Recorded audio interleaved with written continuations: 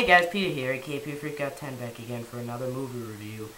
I'm sorry I haven't did any videos in a week. That's because I've been busy with school, and I've been busy with New Year's, and I've been doing homework, and I just had the science test coming up.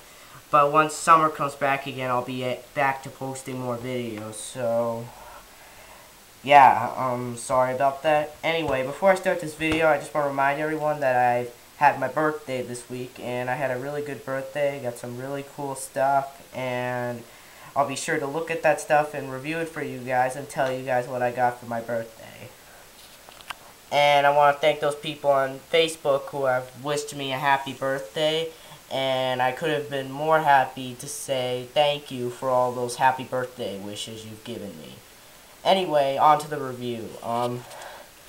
Today I'm going to be reviewing one of the movies I got for Christmas, and it's one of my favorite movies, and I don't know why I like this film. There's just something about it that I really like. It's just, I'll just get to the title now, Rover Dangerfield.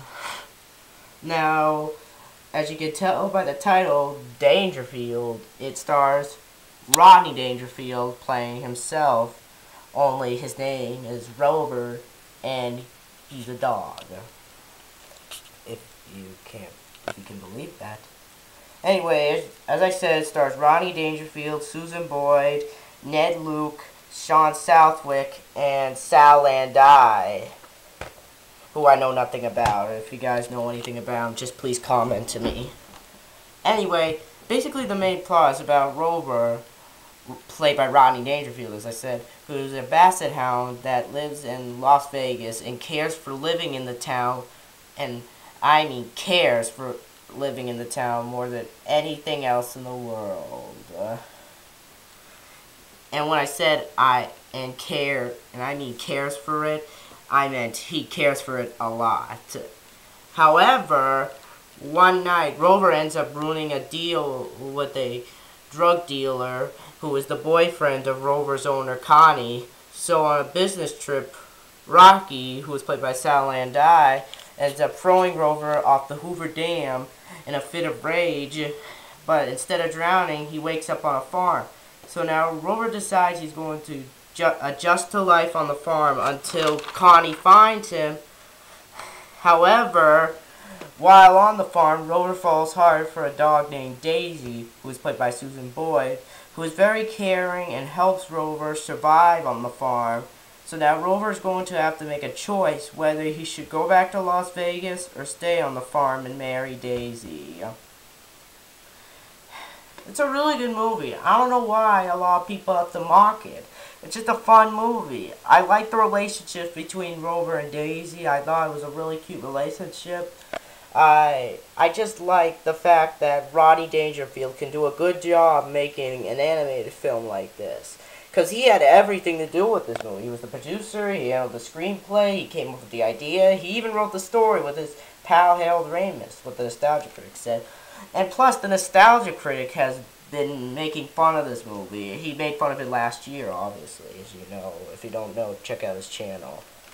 But even though the Nostalgia Critic is funny and that's his opinion, my opinion is I like the film. It's just a really funny movie. I mean, if you could tell, it's Rodney Dangerfield's skits he's using in an animated film. And it's just, I don't know, it just helped the movie based it on him. It just reminded me of Rodney. It's just something that Rodney Dangerfield would like to do. And it's just, in my opinion, it's a must-watch. It definitely deserves to be in the hands of anybody who likes Rodney Dangerfield. It's just a funny movie. If you like Caddyshack, or Easy Money, or Back to School, you'll like Rover Dangerfield. I mean it. And I have to agree with bwrosas, what he said about the Pound Puppies movie. You're not going to expect perfection for every movie you see. I mean, every movie's not going to be perfect. I mean, just because all the Disney films back then were perfect, that doesn't mean you're going to have perfection today. Even the critics should know that by now. But what I'm saying, but what he said, and this is what he said also, and just because all of this character's annoying, that doesn't mean it's not a good movie or the characters are not fully developed. But I'm gonna agree with bwrosas on it, every single thing he said about the Pound Puppies movie. And this. It's just a good movie. And he said the same thing because he lives in a country. And the Nostalgia Critic really made fun of this movie. I don't see why he should make fun of this. It's just a fun movie. And all in all, this movie deserves 2 thumbs up.